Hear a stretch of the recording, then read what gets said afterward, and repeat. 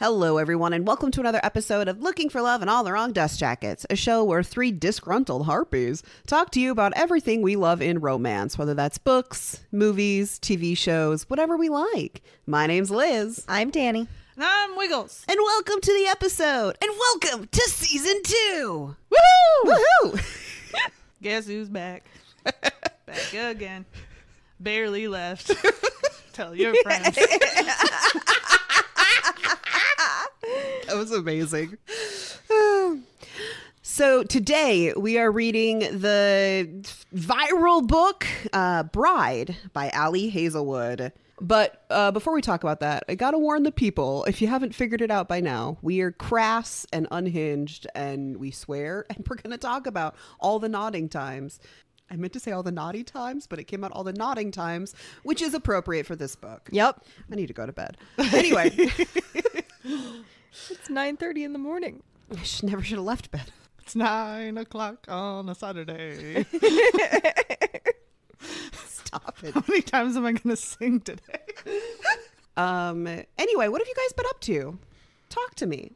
Get me caught up on your lives. Okay, well, so I read the last of the Improbable Meet Cute series, Royal Valentine by Sarah Wilson. It was cute. Yeah, it was cute. It was cute. That's all I got to say about it. And then I went totally unhinged. And Shocking. So I'm sure you've seen on TikTok those really terrible ads for those really terrible short, like, video stories. Yeah. Yes. So I was morbidly curious. Oh, no. It's literally the worst thing I've ever seen in my life. And so I watched so much of it. Wait, what? Is it on an app? Yeah. I even paid for it. I didn't even care. I was like, I think I'm $16 into this garbage because it is so bad. It's what you imagine it being as bad, you're wrong. It's worse. And yeah. What is the app called? Which one it's is called it? Short TV. Oh, no. It's so bad. Now I have to know. Basically, if you were ever on that app, Galata, whatever the fuck, Yeah. I don't know how you pronounce it. They took those stories and were like, let's get actors to come in and do these. When I tell you so the one I watched was a wolf shifter one. First of all, the wolves are like somebody, they feel like they're from 90s animation, and then they're very poorly applied. The costumes look like somebody was like, I'm going to find nice-ish things because they're alphas of the blah blah blah pack, and it's like, but I wish that was the worst, because the worst is the acting. Imagine you go and get a degree in acting and you spend your life delivering lines like, no, that's my Omega, leave her alone. So anyway, check it out. That's what I got. That was great. I had kind of a rough week, so I watched Grey's Anatomy. I needed an excuse to cry. And then I watched the new season of Blown Away. I don't know what that is. So it's a Netflix reality show it's kind of like Great British Bake Off, but it's glass blowing. Oh, I think I do know what you're talking about now. Yeah, so it's on season 4 now. So I watched the new season of that because that's fun to watch. There is no drama. It's all about glass blowing, and that is fascinating. And then last night I had me and another one of my friends, she was like, you know what? Whoa. You have other friends? I do indeed, yes. How dare you? Betrayal. She was like, you know what? We need we're going to put roots in the couch kind of night. So we're just going to rot on the couch and watch trash TV. So we did that. We watched some Below Deck. We watched some ASMR videos. We watched Karen freakouts. We put roots in and chilled. See, I wasn't invited. I'm sorry. I'm kidding. She's not. Okay, well, that's nice. Yeah. What'd you do, Liz? I read or listened to Resting Witch Face by Juliet Cross, which is the Jules Rubin one. It's clearly the best in the bunch because it's like book 5, and she plotted or put into every single other book their story. So by the time you get to book 5, she's just like, and they're together. And I'm like, yes, I've been waiting. Finally! It's so good. Yeah, that one's really good, especially when it's read by Aiden Snow. God damn. Audiobook daddy. We will never not be obsessed with him at this point. Yeah. If he turns out that he's like a bad guy as well, I'm gonna be so mad. I'm not gonna be okay for like weeks. I will never forget. It was one of our very first episodes that we recorded that I was like, but guys, I listened to the audiobook and like we got done recording. I'm like, no, you guys don't understand. Because I think it was for the fine print. Mm-hmm. Sure was. And I was like, you guys don't understand. And it was his point of view to start out with. And so I just started the book and both of you were like, ah! I'm like, yep, I listened to that. Mm-hmm. Mm-hmm. I do have another one. Do you now? Yeah. I'd love to hear about it. I listened to, I've been in an audiobook thing lately. I don't know. But I listened to I'm Glad My Mom Died by Jeanette McCurdy. It's really good, but woof, is it really hard. Lots of trigger warnings for child abuse and eating disorders. And The hardest part, I think, when I read it was in the narrative where she did not realize she was being abused. Yeah. And you're just like, no, stop. Yeah. I think she did a really good job of like letting the reader know, hey, these things are happening and I'm uncomfortable, but my mom just loves me so much. And I'm like, you poor abused child. Yeah. And then I DNF'd a book, which I was very proud of myself for being like, no, I don't Sometimes like you it. gotta I'm do not it. going to read it. Sometimes you got to do that. Yeah. But that's what I did. So let's talk about Bride, huh? Well, Fuck yeah, let's talk about I'm going to Bride. mention a couple things about Ali Hazelwood. But if you want more information, I'm pretty sure we talked about her when we did our episode Love on the Brain. So that's a great time to learn more about her.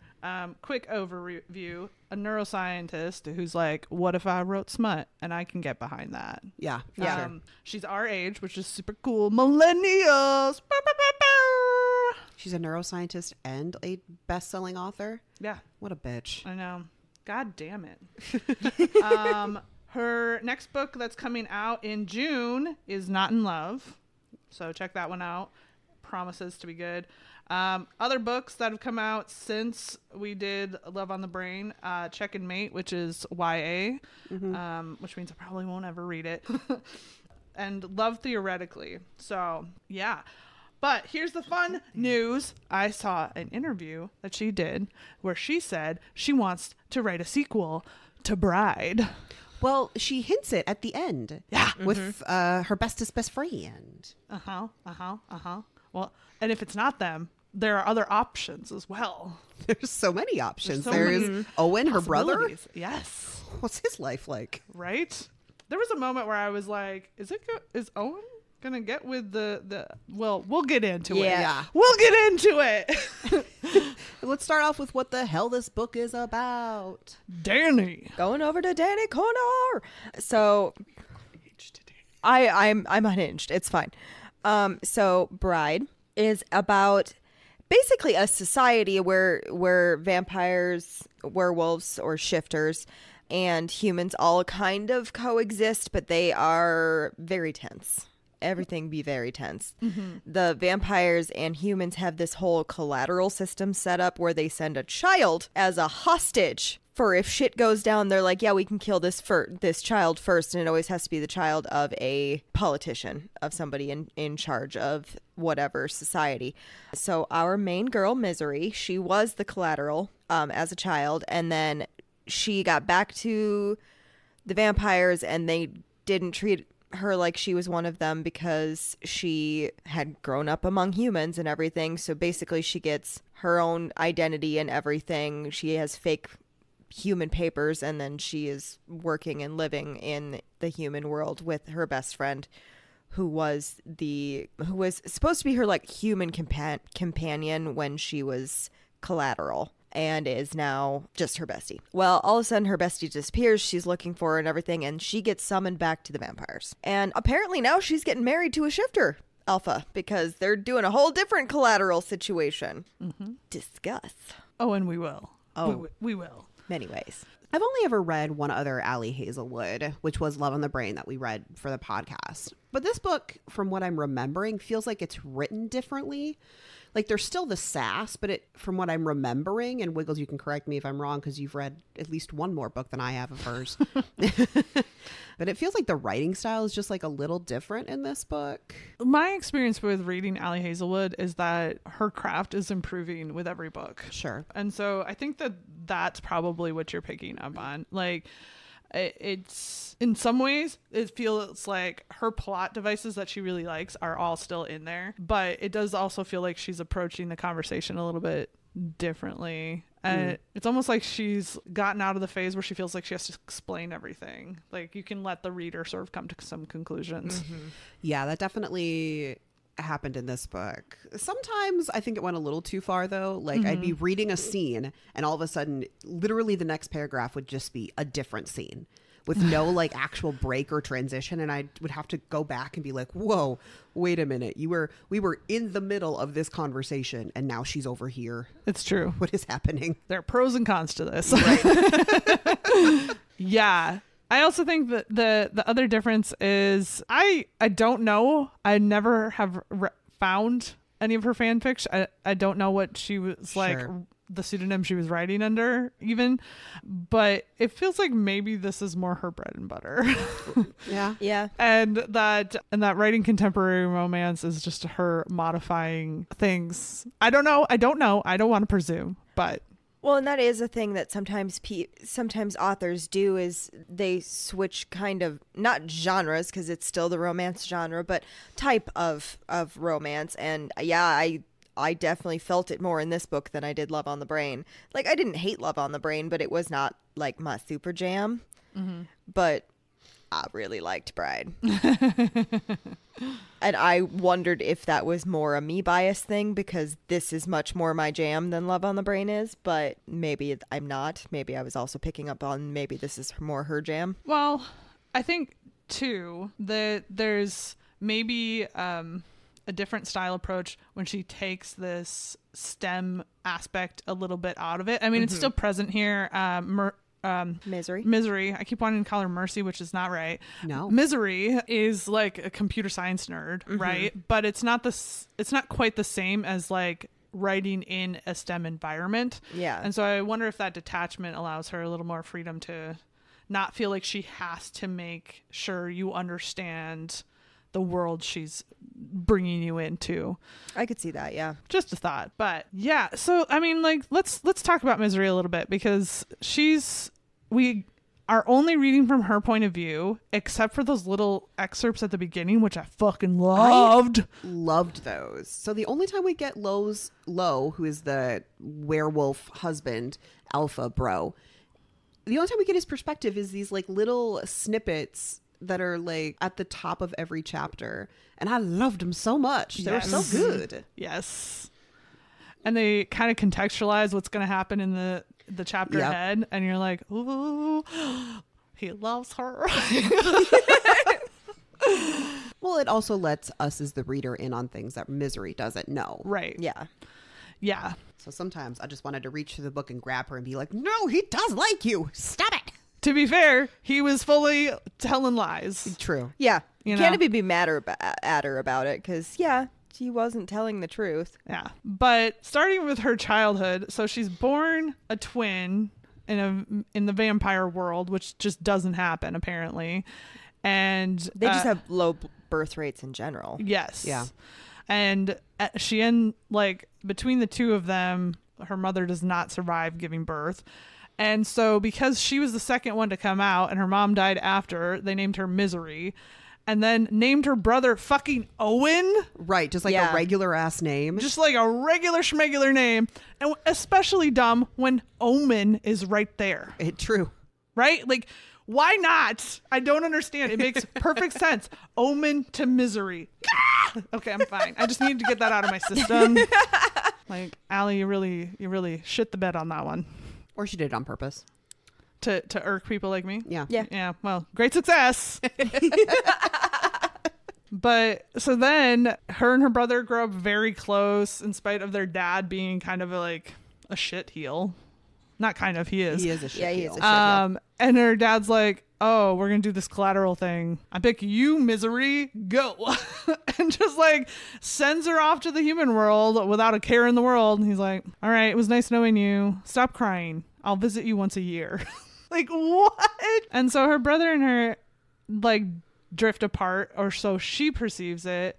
Later on, we find out that her brother is like never gotten over that. Right. Because she has to live with the humans for 10 years. Yeah. Starting at age like 8. So basically, all of her formative years are being this outcast among humans. Yeah, she Right. gets let out when she turns 18. And while she's there, they're like, wow, this little vampire child is super depressed. That's crazy. I don't know why she can't just be happy with caregivers, whatever. Caregivers that abuse her. Right? And then they're like, oh, I know. We'll steal an orphan. Yeah. Great. Become best friends now. And they do. Which, I mean, it does work Yeah. in the sense that it's like, well, you probably need somebody your own age Yeah. to interact with. Still, I feel like it works not because they wanted it to, but because like it's one of those in the trenches together things. Yeah. Yeah. Like they're like, well, your life's fucked up, my life's fucked up. We're stuck here together. Right? It's just like, what the fuck? I actually really appreciated the relationship between the two of them because it wasn't like all sunshines and rainbows. Mm-hmm. They fucking fight. And Like they siblings. fucking fight hard and like siblings. And I appreciate that because sometimes the like bestie relationships in books are just like everything is peaches and cream. They can do no wrong with each other. And that's not reality. Like we No. fight about shit. Like Sometimes you got to just pour an alcoholic beverage on your friend's head. You deserved it. You deserved it. I was going to say, no one has poured an alcoholic beverage on me.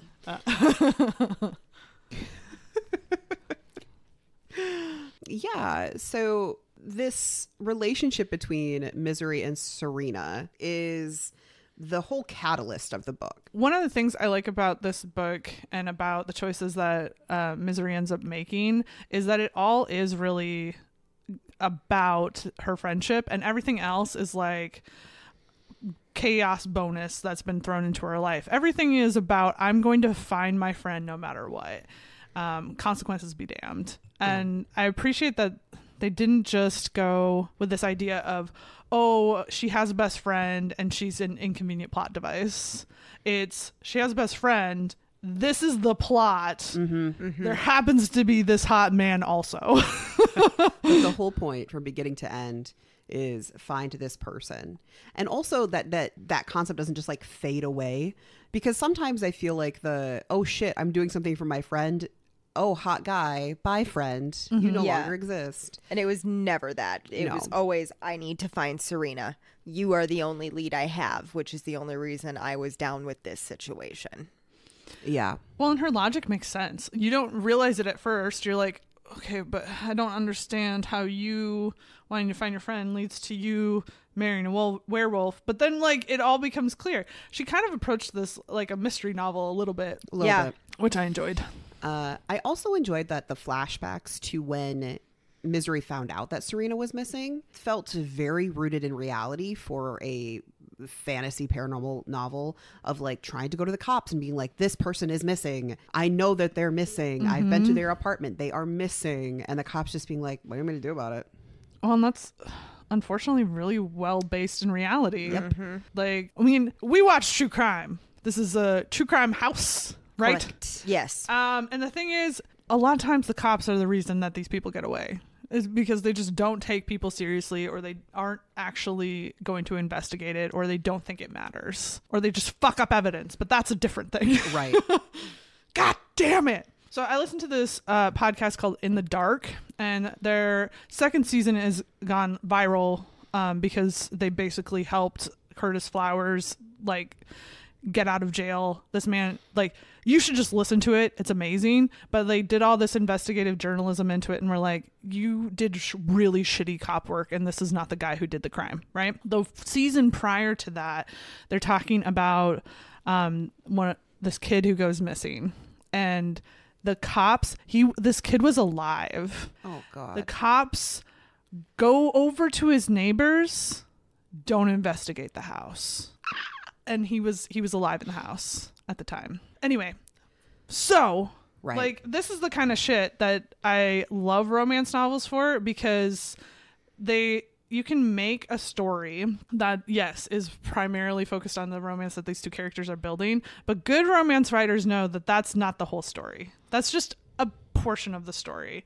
And so her putting in details like the cops just not wanting to listen to a vampire make total sense. Right. Well, and when you talk about romance, it doesn't happen in a bubble. Like, you're still living your lives. And Lo and Misery's kind of shared detective work that they're doing together, trying to solve these problems, is also one of the things that pushes them together. So that's pretty cool. Mm-hmm. I also like, so, you know, we touched on it with, like, you get bits and pieces from flashbacks and stuff. She also kind of does that with the lore of the different species, because it's not like they ever did a list of no, yes, no about vampire lore or shifter lore or anything like that. But it's kind of like, because they've been so sequestered from each other, they don't know what's real or not. And so it's just little conversations of being like, yeah, no, that's not a thing. Well, and it's the exact kind of thing that, like, if any of us were put in that position, we would absolutely do. Like, it'd be like, okay, so the garlic thing. Right. Real or not real? Like, I just want to know because I really like Italian food. So, you know, like, I just appreciate it that they didn't do the stereotypical yes, no, yes, no, yes. It was just kind of like that. No, that's not a thing randomly. I also liked that the vampires were just a little bit different than what you'd expect. So typically in a lot of things that I read, vampires are the strongest, the fastest, the whateverest. And in this book, they kind of seemed like they were just like barely above humans. And then the werewolves, the shifters, were much stronger, much faster, all of this stuff. and better at procreating. And better at fucking. Yeah. Well, and in society, they are not above humans. They are actually the lowest tier because they could be the most easily wiped out. Right, because they're literally dying out. Mm-hmm. Well, and in some ways, human beings are the quote unquote top tier because they can populate so much faster than everybody else.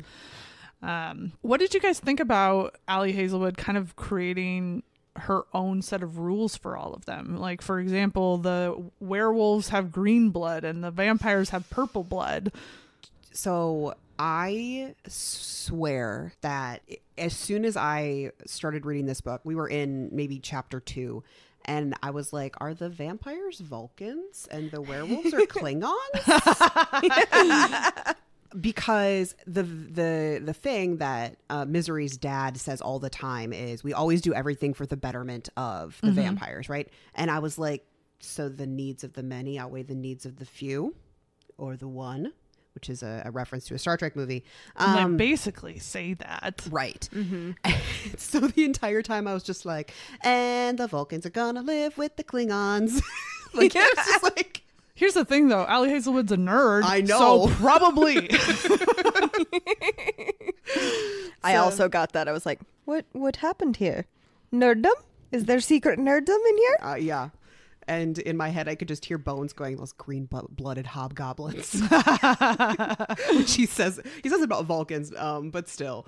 I love that she committed to it, is kind of my thing. Instead of just being like, oh, here's this, like, weird fact I'm gonna do, because the werewolves, when they blushed, they had like an olive tone instead of like a red tone or whatever. I was like, well, you committed, and I appreciate that. If you're gonna do something weird, go all in. Yeah.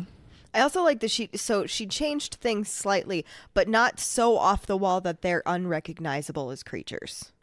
Well, and that's kind of what you have to do when we have these preconceived notions of what a vampire and a werewolf is. Like, you can change it, but you can't change it so much that I'm like confused, you know?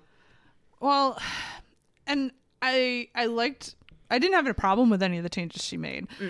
But, you know, one of the advantages of reusing conceptions of various different monsters and things like that is that the lore already exists. And so when you deviate from it, it kind of needs to serve a purpose. Otherwise, you're just wasting time with info dumping.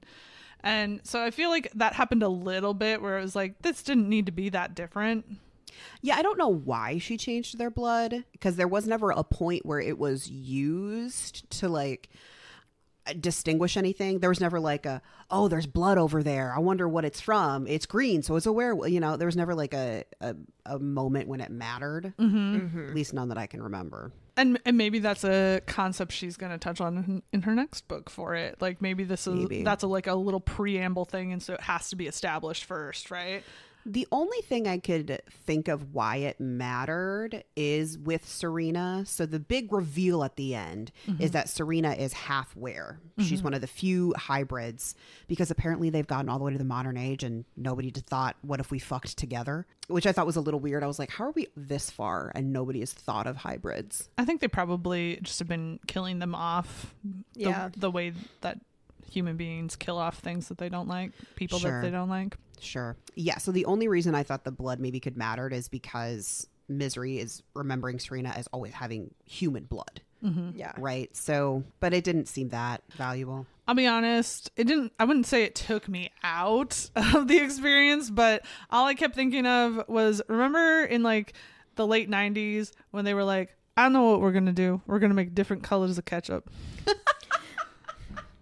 That's all I could think the whole time. That purple ketchup, man. It tastes like normal ketchup. It did.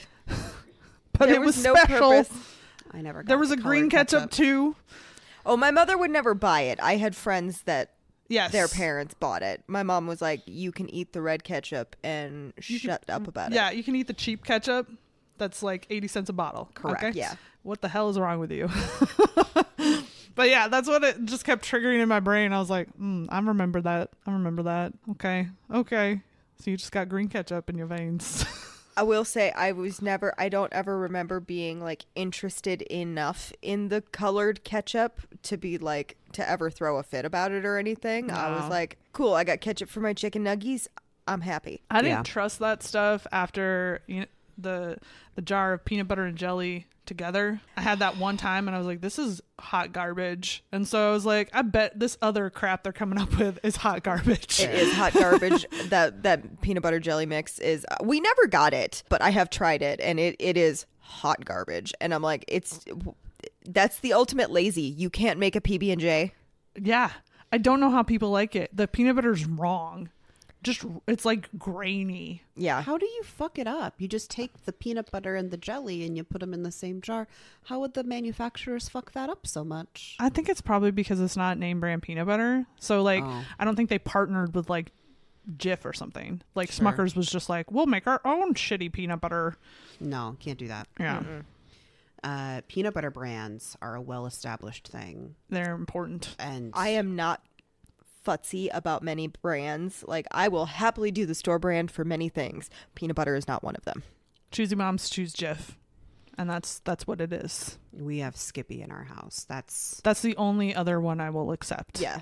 That's the only acceptable notion. I grew up having the red jar, which is Jif. Yeah. And Pappy likes Skippy. And since he eats more peanut butter than I do, he wins. That's fair. I mean, fair enough. Skippy does have a better crunchy peanut butter. I hate hands crunchy down. peanut butter, and anybody who eats it is wrong in the head. I haven't bought it in years, so I wouldn't know. I'm will just saying, comparing the two, Skippy wins that one. While we're talking about, like, you know, all the differences between that Ali Hazelwood made to the expected vampire werewolf, the other thing she did is she changed how vampires view drinking blood, because it's in almost every single book, it's this pleasurable act and they're seeking it out, and there's like dens of sin where you fuck and you drink the blood and it's great. But in this book, it's viewed as like this utilitarian, like, we go in the corner, we drink our blood, it's done. It takes 2 minutes. I have a straw. Right. Except that if you're with the right person, it is very sexual. Except. And so I almost wonder if the thought process was they were like, that's messy, and we're not engaging in that messy behavior, because like her brother is like, don't do that anymore, it gets complicated, please stop doing this. And she's like, well, it was weird because this, he's like, don't tell me anything else. Yeah. So when Misery has to bite low to like as a distraction, diversion, whatever, from this espionage they're doing. Very hot scene. It's a very hot scene. And it's done in a library. She is so confused by it because the other thing is Misery didn't grow up with vampires. She grew up with humans. So she doesn't know jack shit about being a vampire. She's like the worst vampire to ever vampire. I think she even says exactly that. She's like, so we have somebody who's never had their blood sucked before, and me, the worst vampire. This should go swimmingly. Right. So then she's talking to her brother about it, like, hey, what's this about? He's like, don't talk to me about it. Don't ever do it again. It's like a mom having to like listen to their kid describe like masturbating for the first time. They're like, no, nope, no. We don't do that. We don't do that. It's bad for you. You'll go blind. But apparently it's supposed to like potentially form bonds and like weird attachments or whatever. Mm. Which is like, hey man, that's already happened. We're past that. They've passed that. They already like each other. Yeah. Well, and the other thing is, she's not only the worst vampire, if you will, like her only experience with drinking blood is drinking it through a straw from a blood bag. And so the concept of even drinking from somebody's vein is like, what? Right. Oh. Yeah, they're kind of revolted by it. They're like, ew, no. Yeah. And then instinct takes over though, and she manages to do it just fine. She does. She comes out on top, if you will. The other interesting change that she made is to werewolves and mates, because mates don't happen to everyone. And I think that there are plenty of books where that happens too. But the way Lo is describing a mate, it's not something that both sides feel. Like just one of them could get the like mate attraction thing to the other person, and the other person is just like, yeah, bro, I don't feel that. And instead of both of them getting it, it was just an interesting. Well, I kept wondering if this was, I mean, I'm sure it's happened before, but I don't think that's also the norm with you having a mate. It felt very much like he was trying to talk himself through the reality that she's never going to have that same experience as him. Sure. Because he would say so many things throughout the book that were about her to her without her being able to understand that that's what was happening. Mm-hmm. And it was almost like he needed to desperately voice these things to her without her understanding. Yeah. Which is a whole thing. Yeah. Well, but I get his reasoning, right? He doesn't want to tell her that she is his mate. And I'm sure at first he was probably freaked out about it. Like, oh, a vampire? Why am I getting the mate feels vibes for a vampire? We are hated enemies. Mm-hmm. But then also because he knows a lot about her from just learning about her past and reading her file, as she says. But he doesn't want to put this like obligation on her when her whole life has just been being trapped by obligations. Mm-hmm. Which is a nice thing to do, I suppose. Well, and the thing about talking about how Ali Hazelwood has changed this a little bit is that it feels like she put her science touch on it. Right. Where she never outright says it, but biologically, a species will choose to evolve rather than die. Right. So it makes sense that they would start developing these like biological bonds with one another to try and force evolution. Like between the werewolf and the vampire? Yeah. Oh, yeah. Yeah. Or werewolves and humans, right? Right. So it kind of it's the other way of looking at why have they not hooked up before. It kind of makes you wonder if previously, from an evolutionary standpoint, there was only disgust, and now they're starting to like get to this point where they do find each other attractive because biology. Right. I did think it was interesting. Also, she made the change of, well, vampires are not born with much in the way of sweat glands. And so the way that she smells is complicated, but also her version of scenting is through his blood. Like she can smell people's blood in them. Right. And so I did think that was kind of interesting. Yeah, and then also she eats peanut butter, which apparently is supposed to be revolting for vampires to eat, and yet she still did it. It was her dirty secret, is she ate peanut butter. And I'm still trying to figure out how she processes the peanut butter in her body, because that was never explained. Well, it's never implied that vampires don't have the ability to digest things. Well, I mean, they are drinking blood, so they would have at least some way to break that down into the components that they need, right? So she says she can eat a little, so I'm guessing she can't eat a big steak dinner, but something like smooth or maybe even crunchy peanut butter, her body can break it down a little bit. Well, it makes me wonder if, from the vampire biology standpoint, if it's that her stomach is, if their stomachs are just very small. So the idea of masticating food and your stomach acids being able to break that down, they're not evolutionarily built for that. True, I could see that, yeah. And my understanding, and maybe this is just my headcanon, but my understanding of it was that vampires all could eat human food and be fine. It just wouldn't be a pleasant experience for them, so they don't. I would kind of assume they also maybe wouldn't get what they need from it, right? Like nutrition wise. Yeah.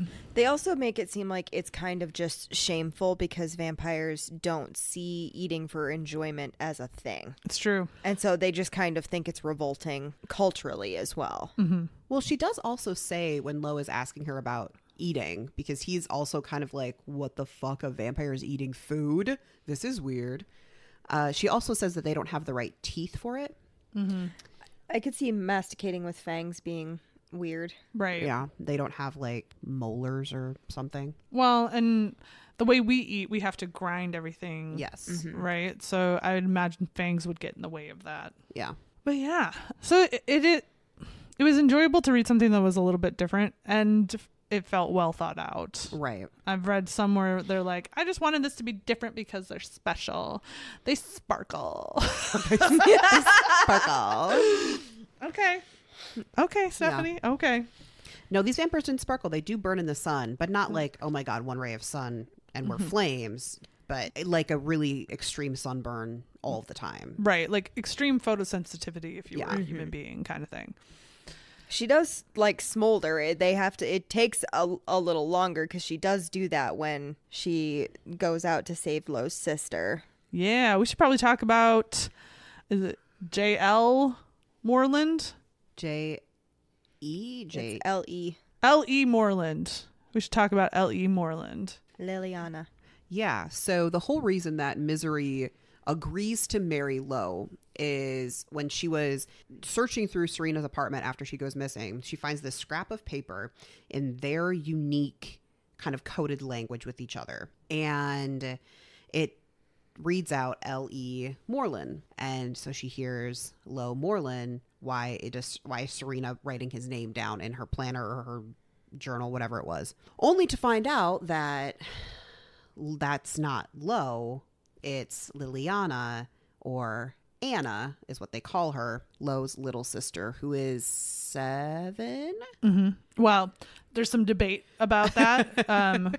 She's 6 going on 7, and she likes to flip-flop on that one. That's right. She always says she's 7 but holds up 6 fingers. Lo says she's better at lying with her words but not with her fingers. Insane. This finger comes out. It's just can't lie. I love the way that Anna was written. It's pretty common to have these like children in books that are used to show one character's soft side. So Lo is this like hard shell of a man. Like you can't get to know him. He's always very like rough exterior, cold and stuff, except around Anna, at least from Misery's perspective.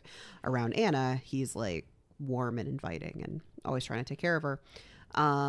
So the plot device, or the like whatever you would call Anna, is common, but I still love it. And I still love that she attached herself to Misery, or in a way that feels very realistic. Well, it also shows Misery coming around to a little softer side despite her every thought process and her every want.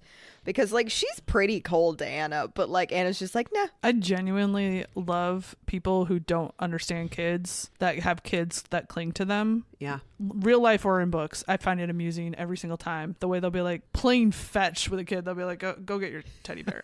Get the fuck away from me. And the kid's like, yeah! Oh, God, I love that shit. And it's fucking totally what hilarious. happened in this book. Like, Yeah. she's like, I don't fucking want you anywhere near me. And Anna's like, you know what I'm going to do? She's like, can we Be cuddle? right near you. Which, I mean, kids do that. Yeah. I didn't do that. I had too much anxiety as a child. But, like, there are plenty of kids that, especially when there's a new person in the house. Yeah. It's like, this is a new person. New person means new stuff. I feel like there's typically two kid reactions to new people. One, hide behind mom's legs. Yes. That was, or you're my new best friend and I need to show you all of my toys. So Correct. this one is Molly. This one is Francis. And that's George Bigglesworth. Don't worry about it. Over there is Josiah Farmson. Josiah Farmson.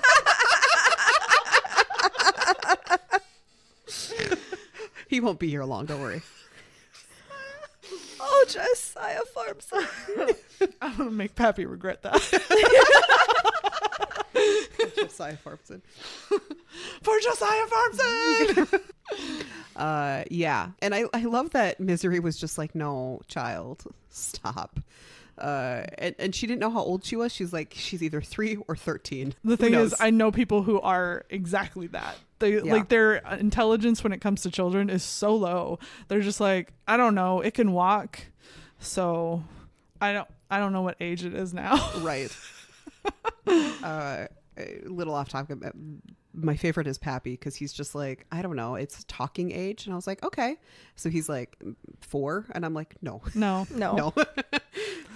No. No.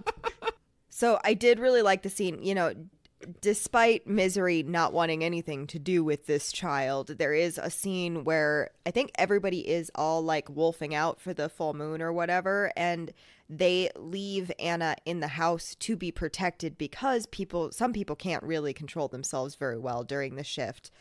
A lot of people can, but there are certain people that have issues with this, so they want to make sure that Anna's protected, and Anna gets scared and crawls in bed with Misery. And then when Lo comes to check on Anna, she like whips a knife out of nowhere.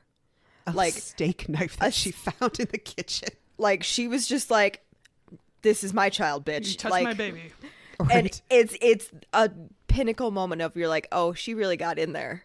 Mm-hmm. She rooted into your feelers and blodged herself there. Is that before or after she runs outside to save Anna? It is after. Yeah. Which is probably something to talk about in and of itself because it kind of shapes everything that happens afterwards. Right. So Misery is not wanted there. Everybody's kind of treating her like shit, kind of except for Lo, but even he's like trying really hard to keep her at a distance. Right. And then the other person who's good with her is Mick, I believe. Is that his name? Yeah. Yes. But he's not that good with her at that point. It's Right. it's later. Basically, everybody goes from I don't care if you die, except that the alliance depends on it. But after she goes out of her way to try and save Anna, suddenly everybody's like, oh, maybe there is some good things about you. Right. Whoa, that's controversial, I know, but whoa. So she has this confrontation with this teenage werewolf named Max, and he's calling her all these like awful names and saying that, you know, vampires killed his family, which is probably true, and she's doing her best to like avoid the fight until he finally lunges at her, and she's like, okay, bitch, Yeah. me and my bestie took self-defense classes and I'm gonna take you. And she kind of does. So their assumption is that she was gonna bite him and all this, that, and the other thing. So they already didn't have a good opinion of her, and then she like their opinion shifts to being even worse. Like she could bite any of us at any point. And so when she sees Max like toddling off with this kid, and no one's paying attention because she's watching from their barbecue sadly from the window, and you're like, oh, that's really sad. It's really sad. But the sun is up, so she can't go out there. Right. Well, I think she said she could be in the shade. Yeah. And if she was like covered up. Yeah. But she sees that none of them are going after her, and she's like, okay, any minute they're going to realize the kid is gone, right? And they, from her perspective, don't. And so she rushes out there barefoot, chasing after them in the forest, and is like, you better fucking leave that kid alone, bro. And all the werewolves come out and were like, could you stay out of it? Because they were performing this like sting operation to see who wants to try and kidnap Anna and why. Right. But, you know, if you don't let everybody in on it, you're eventually going to have somebody who fucks it up. Well, and I just don't think any of them thought she would care enough. Right. Oh, for sure. Yeah. Or even be conscious, because it is in the middle of, well, it's towards evening. It's getting towards the end of the day, but the sun was still up. But I legit don't think that they thought she would care enough to be like, what the fuck? And she's like, no, see, child. Like, I don't get children. I don't really want them around me all that much, but she was not afraid of me, even though I came into her house and stole her bedroom. Well, in regardless of her being away from vampire culture, it is still ingrained in her that children are valuable. Yep. Right. Because they can't have many. So she's looking at it also probably from that perspective of like, holy shit, you're just going to let a full ass child escape? What is wrong with you? Yeah. So she, quote unquote, rescues the kid, even though everybody was actually watching what was happening. They were just faking it. And then they're kind of like, which all right, I'm still not cool with that. They used a child as bait. Like, I don't. But she does chew them out for it. She's like, the fuck were you thinking? And Lo's like, well, I needed to find out. And she's like, a child. Right. You don't use children as bait. Right. Your sibling. Yeah. But it shifts everything for everyone. Like, right. Her relationship with Lo changes. Her relationships with the other werewolves change. They're suddenly like, oh, there's a person in there and not just fangs. Yeah. Right. Like, we knew she wasn't actually in danger, but you didn't know that, and you were gonna get yourself killed in order to protect somebody that you're not supposed to really care about. And so then they actually start including her in at least some things. She gets supervised access to technology. Well, and it's clear that the other werewolves know that she's Lo's mate. Yeah. Even before he officially confesses it. Like, I feel like anybody who's ever read any kind of werewolf romance was like, at the wedding, we're like, so they're mates. Right. Understood. Yep. Yes. Oh yeah, I was just like, Lo, just tell her. Tell her. There was like one like throwaway line. So he not attacks her at the wedding, but kind of like gets all up in her space and is like, why do you smell like this? Right. And I was like, I see. So this is a mate thing. Well, and then his rationale later on, but not too far down the road, is, oh, well, they did something to tamper with the way you smell, and that's why you're not really my mate. Something is wrong. Yeah, because vampires know anything about mates, which he finds out as Misery asks him so many questions. But I would be asking the same questions. Right. Like, I was just like, yes, ask him that one. Also follow up with this one. Shifting gears a little bit, I love that Lo could not technology. No. Oh, so badly. He's like a boomer. To be fair, I know people our age who cannot technology. I get it. I know people younger than us that can't technology, and I'm like, your whole life is technology. How do you not know how to do this? Yeah. So he's gonna go into the enemy werewolves, the mate of the alpha that he killed, and try to get into their system and like try to hack into their system or whatever. And Misery's just like, no, well, you can't just magically learn how to do this. What are you doing? I love that Alex, who is like terrified of Misery for the longest time, is still looking at her with like, please help me. Help me. I love that when she walks in, Lo's literally about to punch the computer, and Alex is like, no, don't do that. And she's like, percussive maintenance really isn't going to work in this situation. Well, because Lo is trying to follow Alex's instructions on like how to write code because you'll have to, once he gets there and gets onto a computer, have to be able to like go through and write these commands into the computer to do what they needed to do.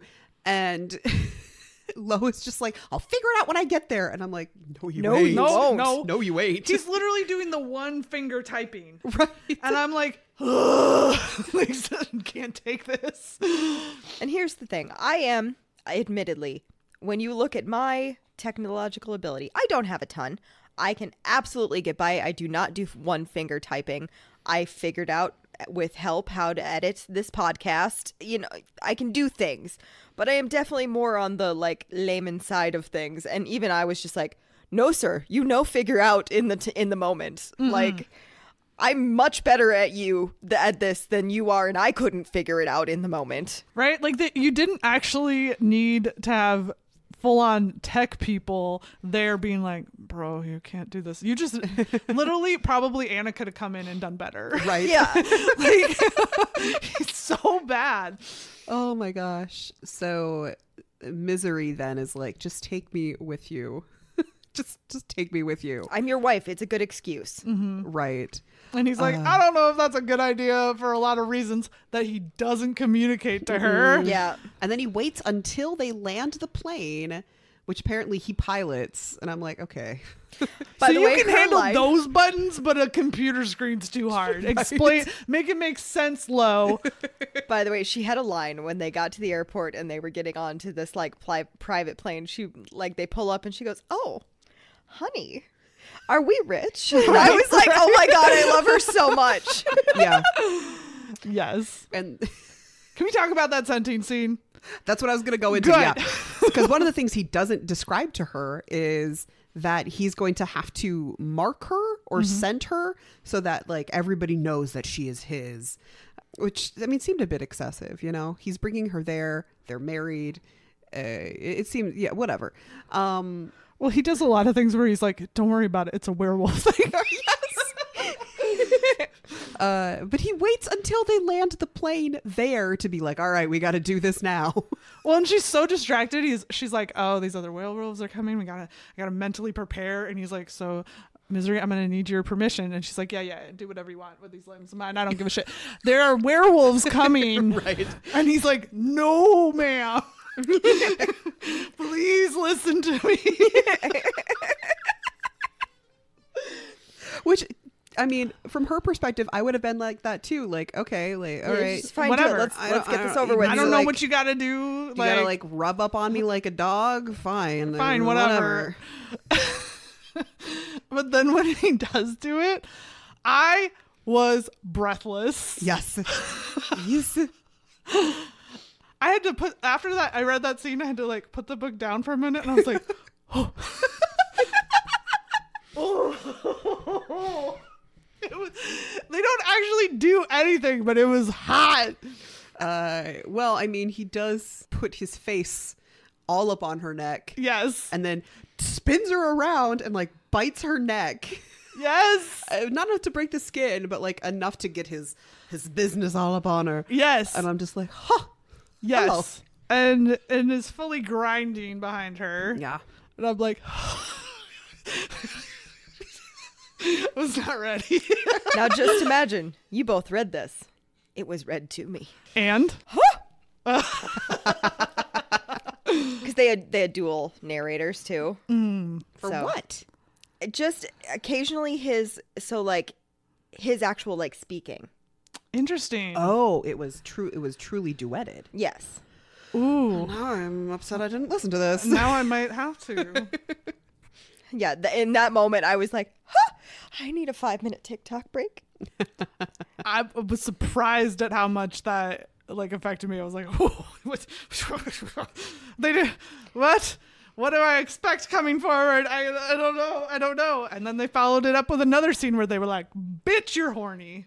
The biting scene? Yes. Yes. Like they give us a little like break, a little preamble, if you will, where they're like, tense dinner. This is Super Ox.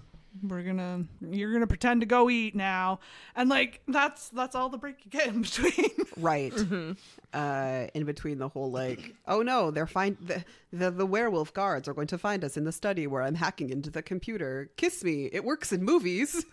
I get her logic though. Yeah. Oh, I get it. Well, I just love that while that was happening, they were like, the commentary on it is, this is really fucking cheesy. This is not going to work. Yes.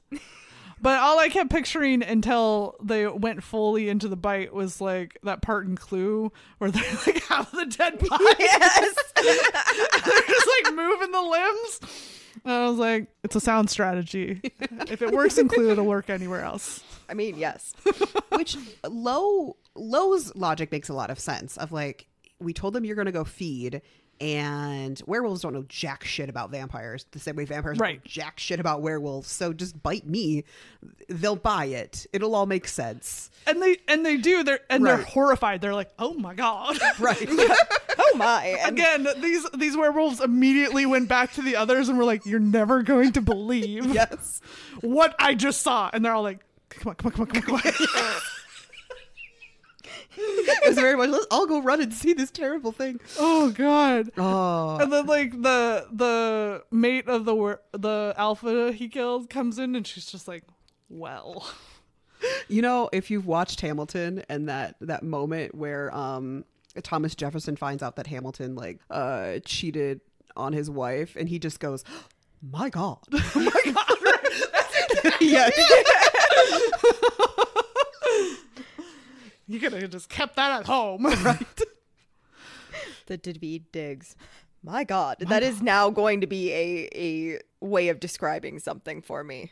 I hear it in my head all of the time, like when I'm reading books or even in real life. I just hear, my God. Yes, like, yes, this is a moment for that. The one that sticks with me forever is like anytime I do something that is a little bit embarrassing, I just hear, pride is not the word I'm looking for. In my head every time. Yeah.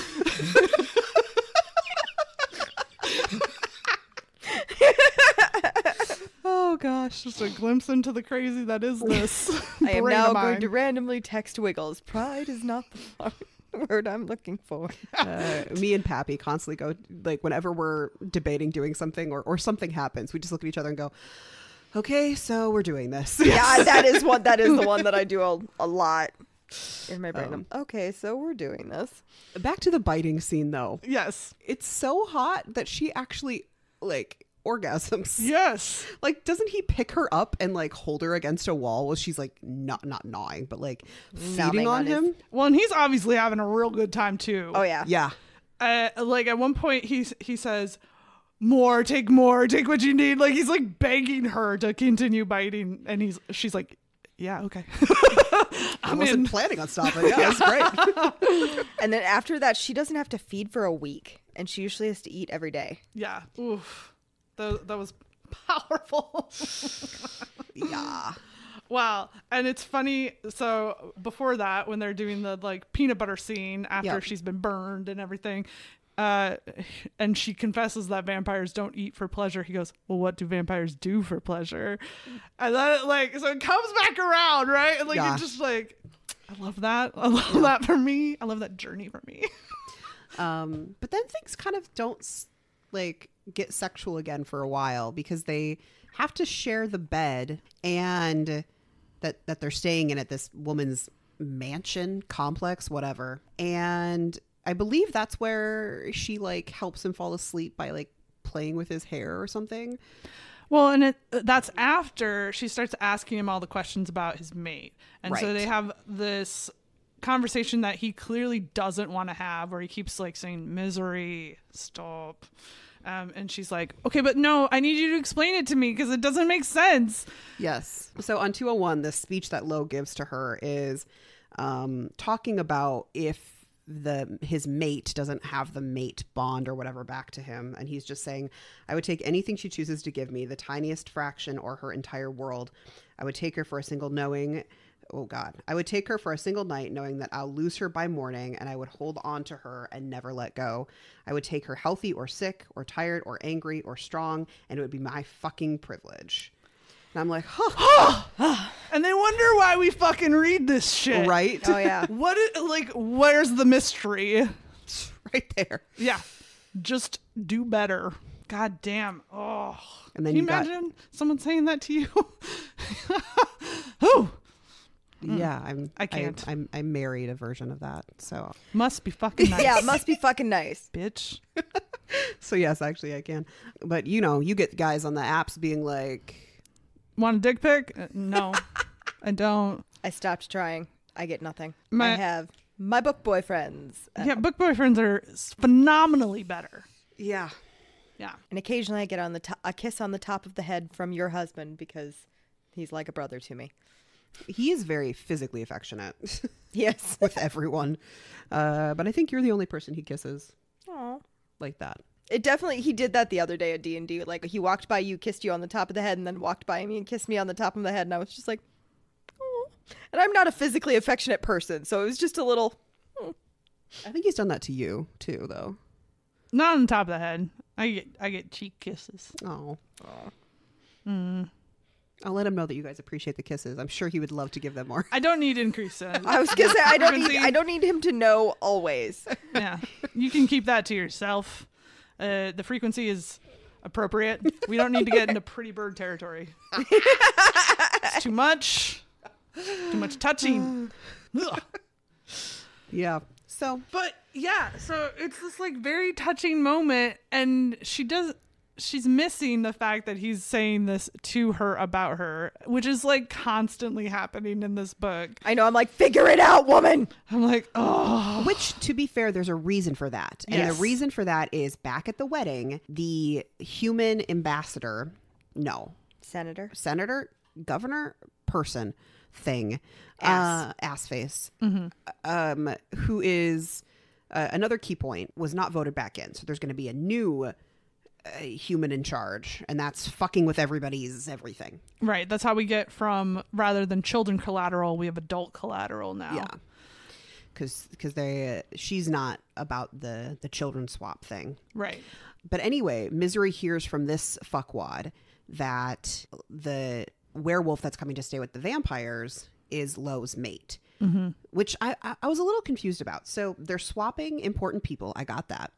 But why does Misery have to marry Lo, but Gabby, the werewolf that's going to go with the vampires, she's not marrying anybody? Why is there this marriage, but there's no other marriage? That was a point of confusion for me. I was like, but why get married though? Why aren't you just collateral like you were before? Yeah, they don't make that entirely clear. It may have had something to do with like werewolf culture, where because he married her, she is 100% under his protection, and it would be considered an act of treason to try to harm her. I also Right, but just like- kind of had a flash of memory where the reason they had to pretend that she was his mate was because they don't know that Anna's his sister. And so he, to their knowledge, does not have any family members. Right. So they didn't have anybody. The werewolves didn't have anybody important enough Right. to give to the vampires. So that's why they lied and told them that Gabby was his mate, which is why Misery thinks the entire time that Lo is pining after Gabby, who's Right. with the vampires for a year. Right. But it still doesn't explain why Misery had to marry Lo. I don't get it. I think there's more vested interest in him protecting her then, is the idea. Yeah. And it proves as a cover to humans that they're not really they're not doing collateral, because this is a shift from previously the collateral alliance arrangement was between humans and vampires. Right. And it's the humans that don't want to continue this collateral thing. And so I think it's the cover of, oh, we're just having this vampire werewolf ceremony because we're forming this alliance, and that's all it is. This isn't collateral again. And so I don't think it's necessarily known to the humans that Gabby is also collateral. Oh. Also, this is actually a older tradition that they used to do until the final wedding. There was like a mass murder in the wedding. Which both the werewolves and the vampires have a different perspective on. Yes. But essentially it came down to one wanted a revenge over the other, and it was going to happen no matter what. Yeah. But yeah. So it does complicate Misery and Lowe's relationship because he's not willing to be forthcoming and honest. She doesn't know enough about anything because she's been a part of all the wrong worlds for a long time. And honestly, doesn't care. She is focused all her energy around Serena. That's her life. That's the only person she cares about. She's like, the only person who actually gives a shit about me is the person I'm going to find. Mm-hmm. Which makes sense. When you have only one person, you're going to completely change your life to find them because they're missing. Well, and it's to the point of being almost a little bit toxic because that's the big fight that they have before Serena goes missing, is that she's telling her, you have to get a life. You have to go pursue things other than being my best friend. That's not a life. Right. And you have to care about something other than me. Right. And she says it in kind of a vicious way, the way you do in fights when you just like say the mean thing to be mean. Right. Well, and especially if you're as good of friends as they are, every friend knows the thing that the other person can say to just devastate them. Right. Like, I could be horrible to both of you if I wanted to. I do not want to. But we all know that shit. Mm-hmm. And she said it. Right. And so that's the other thing is that's kind of conflating and confusing everything that's happening is she doesn't know truly that something bad happened to Serena. For all she knows, she doesn't want to be contacted. Right. Mm-hmm. And so, and everybody keeps throwing that in her face. And she's like, no, I, at my core, know that that's not what happened. Right. But having even that little sliver of doubt, they keep throwing it in her face. Mm-hmm. Right. Because Serena might disappear for a couple of days, but it's been months. Mm-hmm. And it's also complicated for her and Lo because he eventually does confess to her that his sister Anna is half werewolf, half human. But I want to talk about Misery and Lo as a couple. Okay. So one of the things I love about Lo, in spite of him being a lying liar, is that he's just so accommodating to who she is, and not in a judgy way, but he's like, oh, you want to do things this way? You want to sleep in a closet? Let me join you in the closet. It'll be fine. Oh, I told you I wouldn't show you my wolf. Well, now I'm going to join you in the closet as a wolf and we're going to have cuddles. Like, he's like, I'm going to meet you where you're at. And it's sweet and nice. I love the wolf meeting because she like walks out because it was the night that everybody changed. Mm-hmm. And so like he had taken Anna and put her to bed and everything, and then she walked out later and there's a big white wolf sleeping right outside her bedroom door. Mm-hmm. That's after she gets poisoned. Mm-hmm. Oh, that is after she gets poisoned. And she's like, Lo? Is it Lo? And he's just like pushing her back into the bedroom like, no, go back. You go back to sleep now. No, you sleep still. I've decided. It's just so funny the way he's just like, she's like, yeah, I get it. All right. Are you Lo though?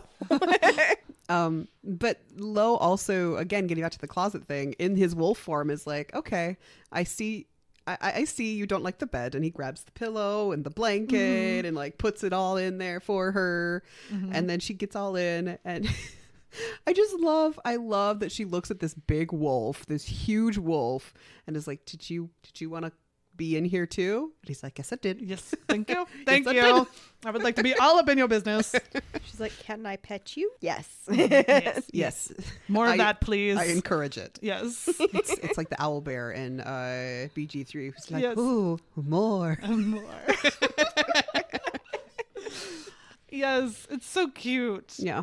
Yeah. I also appreciate the bath scene, which is a few handfuls of scenes prior to that, when they're still after the data from the other werewolves. After the biting. Yes. And the scenting. Yes. And you could tell, like, all of the people reading are like, this man is trying not to lose his mind. Right. And Misery is like, whatever, man. It's covered with bubbles. You don't even want me. It's fine. And he's like, Are you decent? Yep. As she moves the bubbles over. yeah. And he's like, no, you're not. No, But you're not. You're naked. Please help me. Everything is covered. He's like, how How am I supposed to survive this? Yeah.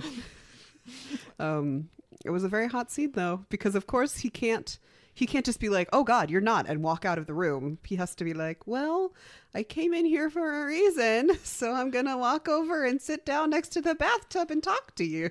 Yes. Well, and then she starts splashing him, and Yeah. he grabs her ankle, and of course, he's like, I'm just gonna keep rubbing you under the water.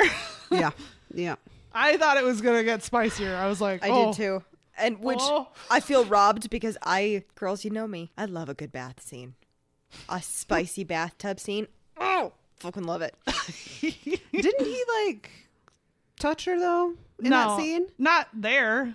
Not okay. Not where it counted. Not overtly sexually. He was thought he he was did. rubbing her like Is there she was rubbing her feet and her ankle and her leg, but never Is there a went later that high. bathtub scene where he does that? I don't think. I swear to God, she was in the bath when he fingered her. What?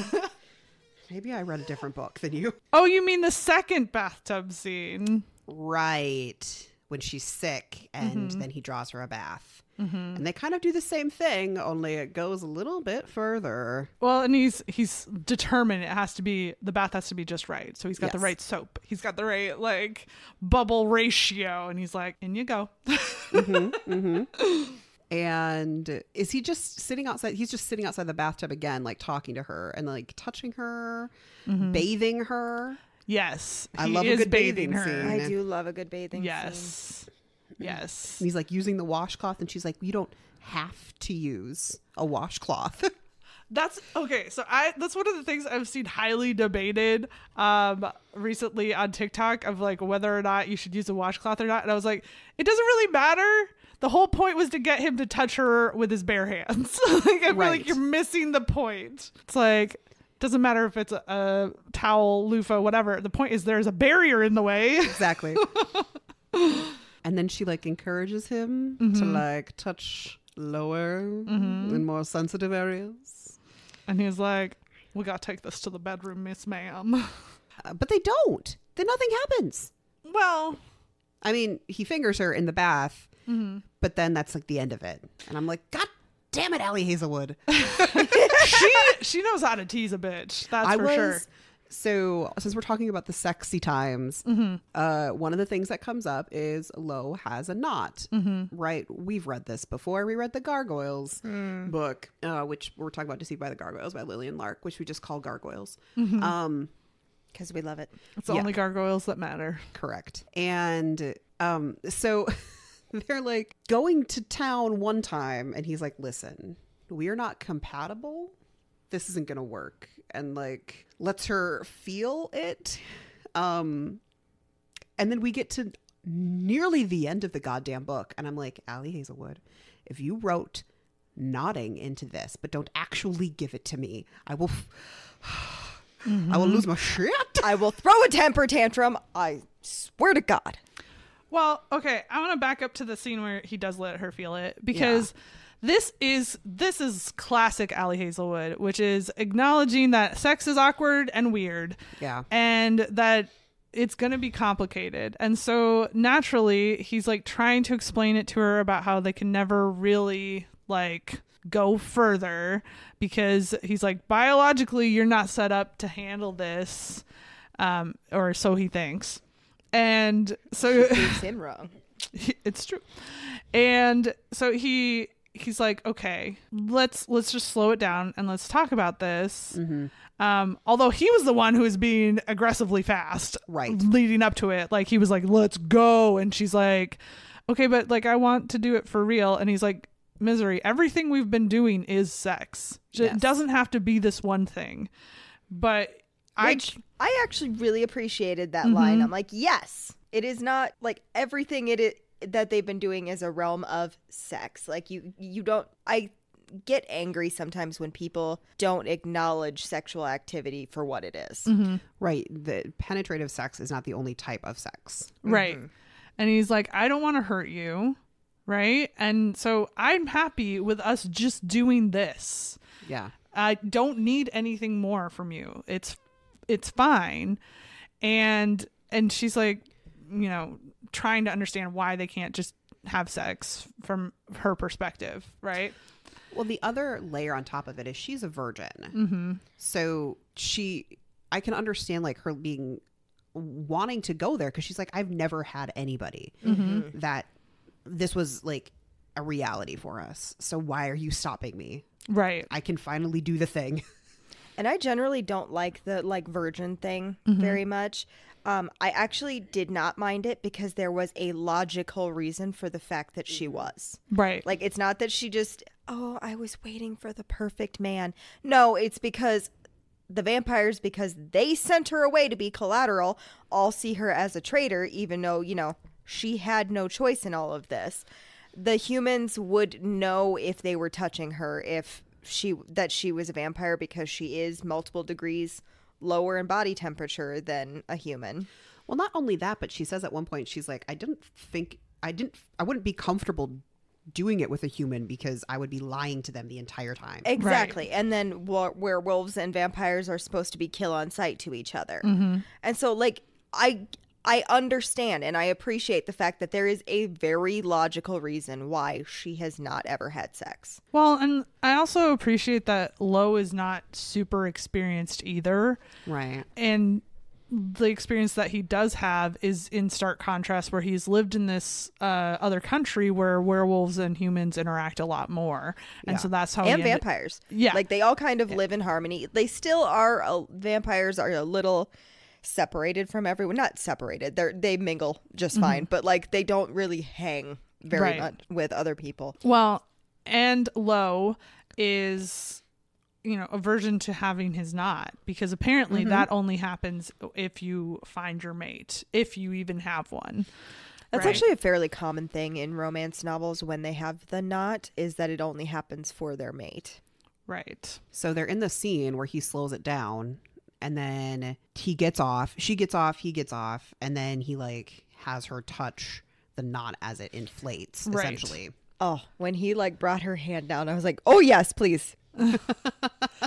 Well, and he says something really sweet, like he's like, oh, I'm gonna think about you anytime this happens from now on, kind of thing. Yeah. And she still doesn't get it. Like, I know, she still is not putting together. Like, okay, you're totally missing 2 + 2 = 4. Like, I don't honey, you're a smart girl, figure it out. Right. But the one thing she's not smart in is she has no social intelligence. Oh, no. Right. So it makes sense that she keeps missing all of the cues, where we as the reader are like, bitch, how do you not get it? Well, and she does finally put 2 and 2 together. Like, it's just so, and I feel like that's one of the like catalyst moments where she's like, wait a minute. And so then they go to meet up with her brother, who she's been having conversations with in the tongue, is what they refer to it as. Yeah, which is just the vampire language. Yeah. Which I will say, I loved the way that Owen, her brother, and her had this like secret language, which isn't the tongue, that's just the vampire language, but they had this like distinct way of talking to each other when they wanted to like communicate secretly, which is to like almost tell stories that are fake to each other, to indicate like, this thing, I'm trying to tell it to you, but I'm going to tell it to you in this very like obtuse way. And like they both, I thought it was a really interesting take on the like twin language. Yeah. And so they end up, he's like, we need to meet, we need to talk. Some shit's going down that I can't even tell you in our secret, not secret language, right? Right. And so they go to meet, and she sees him interact with Gabby, and she's like, Low. That's your fucking mate? That's how you talk to your mate? And he said, she mentions like what she's been studying in school, and immediately after they're in the car driving away from it, and she's like, what did Gabby study in school? And he's like, I don't know. And she's like, what did I study in school? And he's like, list it off all the way down to a minor. And she's like, wait, hold the phone. Right. Eventually her like intellectual brain is like, why would he not know what his mate is studying in school? Especially because he first asks her like, oh, what are you studying? If it was like law or something like that. And Gabby's like, no, electrical engineering. Right. So not even something that's similar. No. Yeah. That you could easily mistake.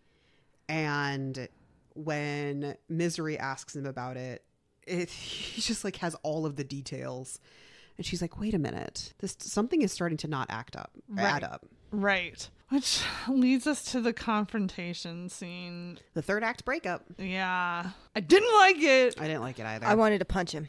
I was like, you gaslight. I literally was screaming at the book, and I was like, you gaslighting motherfucker. So Misery takes him to her old apartment. They get hot and heavy. Wow. Yeah. They get hot and heavy. Still not nodding. And she's like, we're mate. I am your mate. Like she finally confronts him on it, and he's like, no, you don't understand. And he keeps using this fucking phrase of like, stop talking about things that you don't understand. Right, which is just mean. Yeah. Oh yeah, I was like, I would smack you upside the back of the head so hard. I don't even care if it would get me killed. Just be like, boom, stop it. And that was the point where I didn't understand why he's doing this anymore. Yes. Because like up until then, he probably was confused himself. Like, why am I getting this vibe for a vampire? And then I don't want to trap her into this or make her feel obligated to me because of this. And at that point, it's almost like Lo had stopped realizing what was happening with her.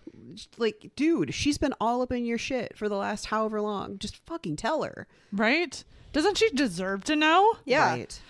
And it's the way that he goes about it is by basically saying like, this is just a fling. Yeah. This like, and now it's over How dare because you made it cheapen weird. your relationship, Yeah. sir. Yeah. And After he's already told her things like, I'm going to think of you every time I... right? Yeah. Like, Oh, I was so mad at this man. I was like, Sir, I'm gonna punch you in the knot. I swear to God. It was just mean. It was like from top to bottom. It was just mean. Yeah, I've read many of fights in romance novels. There, that shit happens. This one hurt me emotionally. I was like, sir. and also there was no reason for it. Yeah. Well, and for me, like energy wise, the book never recovers. Yeah. Yeah. It just we rush towards a speedy resolution to everything that happens. She gets kidnapped By his packmate. Mick, who is the one of the few werewolves that she thought liked her. Yeah. And he did. He's just also under duress because his son has been kidnapped. And she finally finds best friend. Yay! Best friend! Best friends forever. Let's fight some werewolves. Yeah. So, Vampires. They're not fighting the werewolves. well, and also the werewolves. To get out. Oh, yeah. Well, yeah. Yeah. They don't know that they're not fighting the werewolves at It's first. true. Yeah. Yeah. So then we find out that Serena is half werewolf, half human, which was pretty heavily foreshadowed, I would say. Well, you're trying to understand why is she so interested in this little girl who's half or half werewolf, half human, especially because her reporting was financial. So Right. it doesn't make sense, right? Well, and the addedness that you know enough about her because you have learned about her through Misery's eyes that she would never involve a child in something like this. She's like, I don't care what she was researching. The moment she realized that there was a child involved, she wouldn't have reported on it. Right. So why is Serena still looking into it? Right. Yeah. And they do have this really touching, like it felt very realistic to a friend, like reconciling conversation where she's like, I didn't know if you would even like look for me because I was so mean to you the last time we spoke. And they're like, oh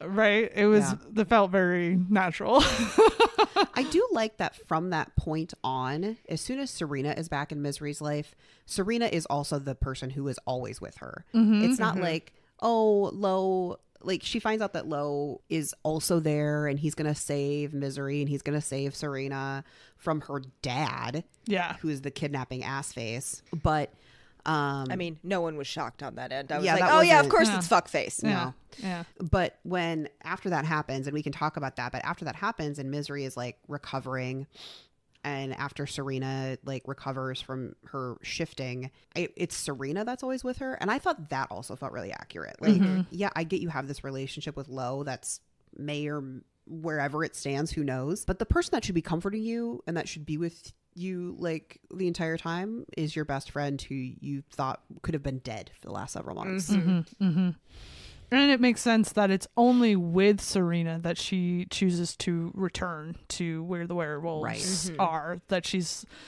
sort of like, I don't know where I stand with Lo, but I know where I stand with her. And so if she's going there, so am I.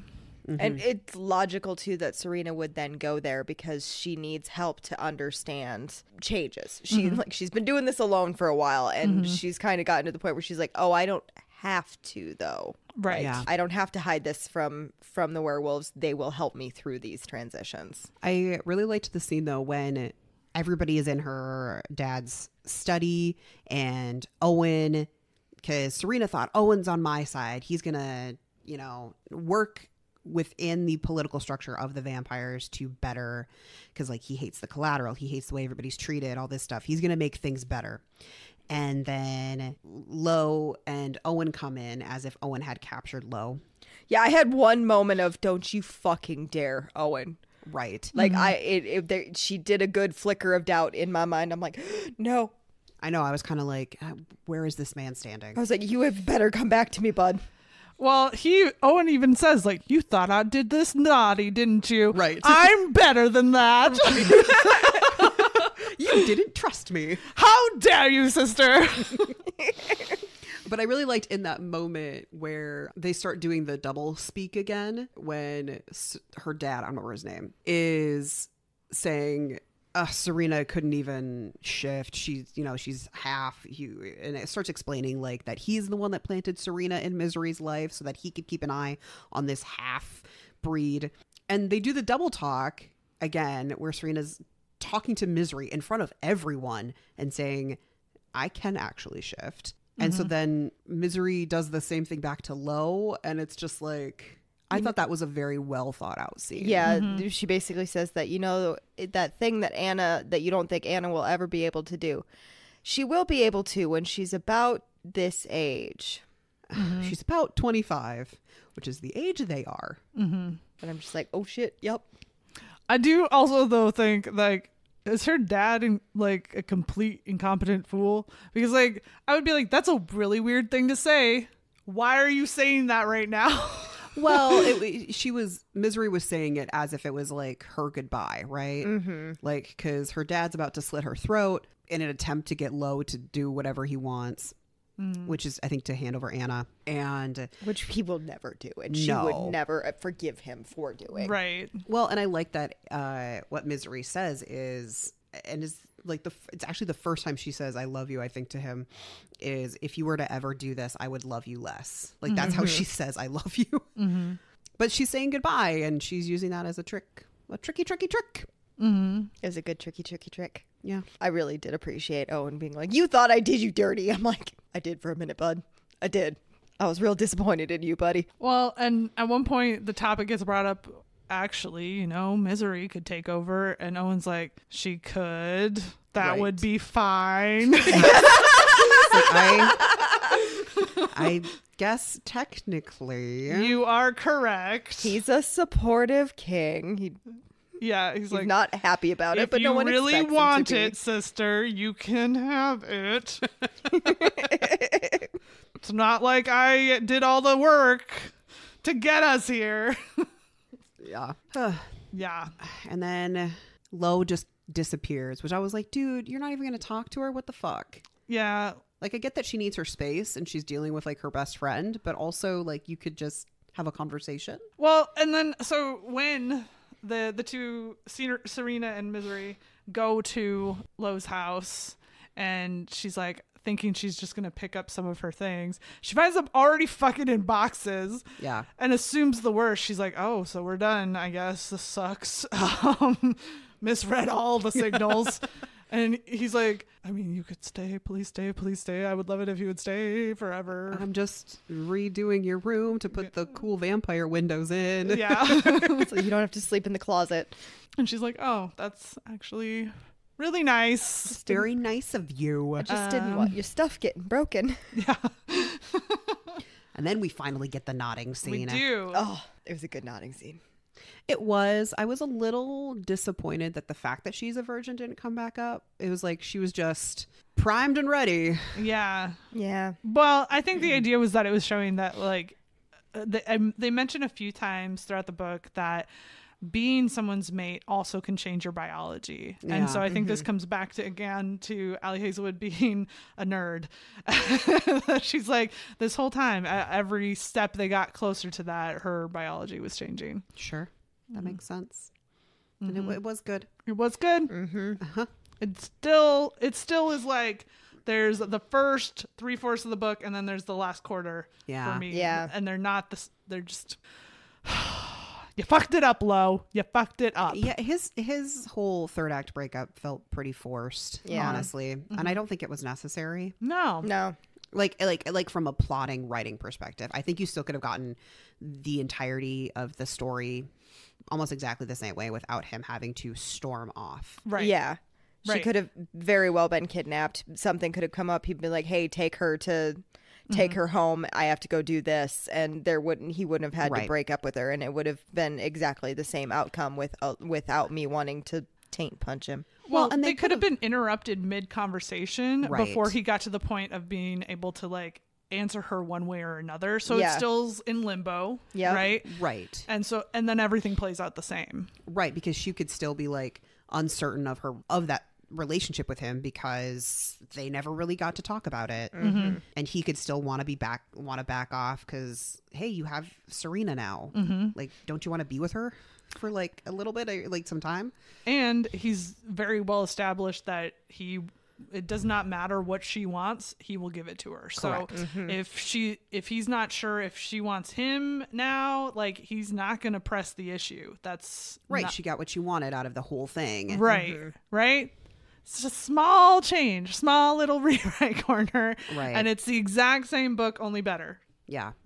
I did really like, though, at the end, his like kind of uncle / big brother figure.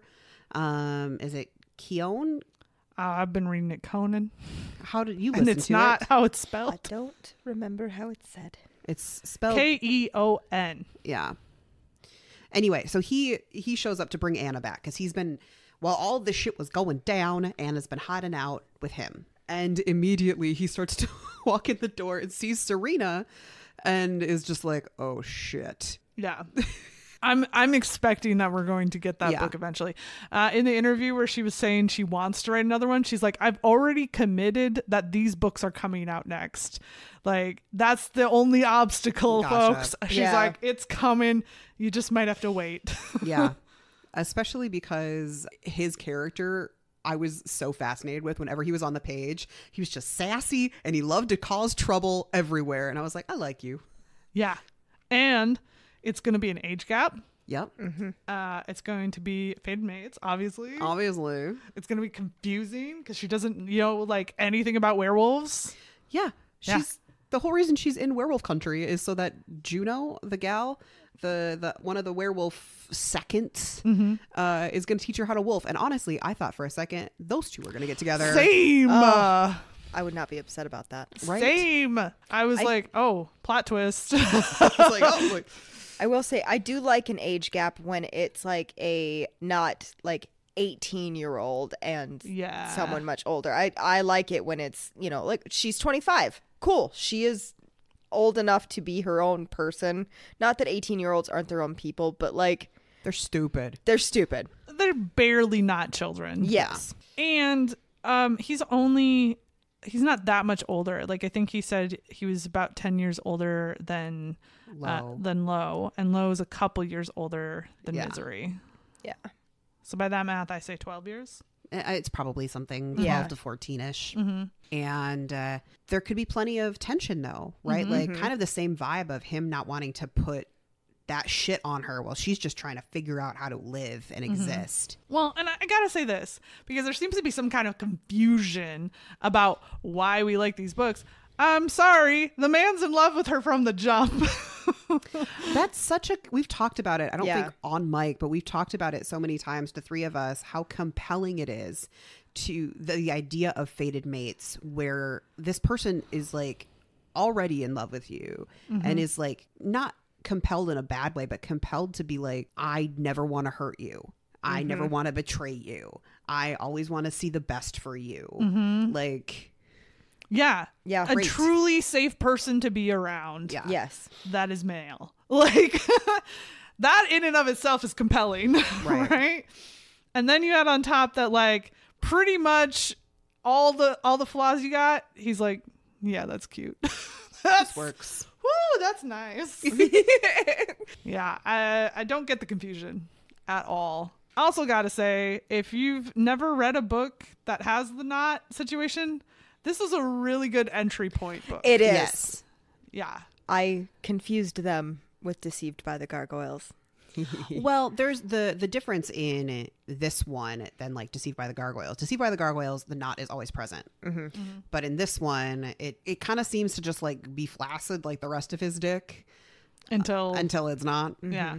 So it is a very chill way to get into understanding this. And also the like aftercare while they're still stuck together Yes. was so adorable. And he just like rolled them over and cuddled them up and like she fell asleep. Yes. So sweet. Ugh. Yeah. So what would you guys give The Spice? I give it like a 3.5. It wasn't the spiciest book, but the spice that we had was well written. And I will say some of the tension moments made me want to claw off of the chair I was sitting on. Yeah. I was also at a 3.5 for what Danny just said. Yes, that.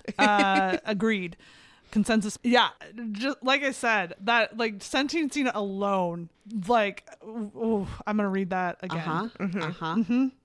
So romance. This was a little bit trickier for me. Yeah. I think maybe a 3. I don't dislike their relationship. I like their relationship. I actually like that they kind of get to know each other and they have like inside jokes and stuff because she's constantly making fun of the fact that he doesn't know how to do shit with technology and stuff like that. They got to know each other over time, which I always appreciate in a romance novel because that is something that is ultimately skipped a lot, especially with fated mates sometimes. Yeah. And so I do appreciate that they actually did get to know each other and form a friendship rather than just a fuckship to start out with. Yeah. I don't know, man. Like, on one hand, I want to give it a 2.5 because fuck that third act breakup. I'm sorry. Yeah. But on the other hand, I did like a lot of the other scenes. So like, I don't think it's enough to give it a 3.5. So I think I'm going to stick with a 3 with Danny. I kind of waffled for similar reasons. I really liked their romance leading up to it, that third act breakup. And honestly, without it, it might even be a 4. Sure. Yeah. But it did disrupt everything for me. And so I'm going to also go with a 3. What about your overall rating?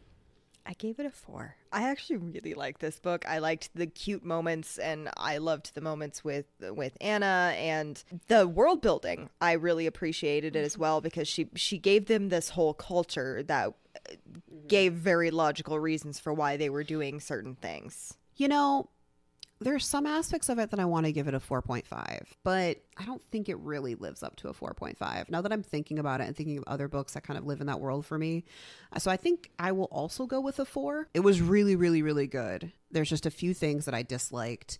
I disliked how the scenes kind of jumped a little too much. Like that really bothered me. I didn't notice it as much in the audiobook because it was a duet reading. Yeah. So, and that could have saved things. Sometimes that does save things a little bit.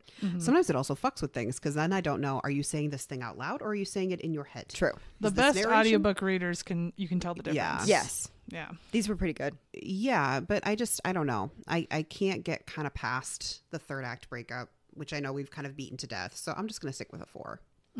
For me, the first 3/4 of this book is a 5. I'm in. You sold me. You sucked me in. You played on tropes that I love. Right. I love a forced marriage. That's like the way they did the forced marriage in this one is the best way, where it is voluntary and not voluntary all at the same time. Yeah. Right. Like it's not like she could walk away. She could say no. There just are very severe consequences for a lot of people if she does. Right. Yep. Not severe consequences for her personally. And I really like that. And it's not even people that she really even gives two shits about, but she still has the conscience enough to be like, this, a lot of shit is going to go down for a lot of people who don't deserve any of this if I don't do this. Right. Well, and at the end of the day, she still loves her brother, right? And she talks about it a little bit, like, we don't know each other really anymore, but you're still my brother, and I don't want to fuck with your life. Right. So like I said, first 3/4, 5 stars. The second it goes to the third act breakup, it kind of becomes like a 2 for me. Yeah. So I landed on a 4 as my final rating for overall. And I just hope that we don't do it like that in the future, Ali. We'd be nice to our characters. Right. Yes, our characters. Just saying. So what are your guys' recommendations then? We've talked about it a lot in this book. I'm going with Deceived by the Gargoyles, mainly because I like the nodding. And I really like Deceived by the Gargoyles, and I will give any excuse to be like, read this book. Yeah. So check out that episode. Wink, wink. Yeah. Nudge, nudge. Nudge, nudge. By Lillian Lark. Sorry, I did not Yes. say that. I would recommend the book A Little Too Familiar by Lish McBride. It is a werewolf and witch pairing. It's the stakes are much lower in that book. This guy moves in with his friend, and his friend has roommates, and one of them is this witch. And so they're in this kind of like forced proximity kind of situation, but the voice of the narration is also really sassy and reminds me a lot of like Misery's internal voice. So I would check that out. I'm going to recommend Wolf Gone Wild by Juliet Cross. It's also a witch werewolf pairing, and the werewolf has been cursed, and the witch happens to be particularly good at breaking curses. And so he finds that just her like being in his presence helps, but her touch is like, oh, thank God for relief. Right. And so yeah, I would recommend that. It's a lot of fun, and it's the opener to the Stay a Spell series. I do think, though, the political shit that happens in Resting Witch Face, which was the one that I just finished, is very similar to the political shit that happens in this book. Mm-hmm. But you can't just jump into that book, so No. Yeah. you'd miss a whole bunch. Yeah. Okay. That's our recommendations, folks. If you like this episode, please find us out there on the socials at Wrong Dust Jackets, or you can go to our website at wrongdustjackets.com. You can find all the episodes we're going to be doing coming up next. You can go to our blog and read other reviews we have of books, or you can just go out there on all of the places that you find the podcasts, and please give us 5 stars, drop a comment, go on to YouTube if you like to listen there.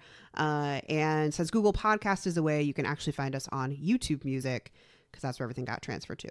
So that's what I've got, folks. Bye, y'all. Bye-bye. Goodbye.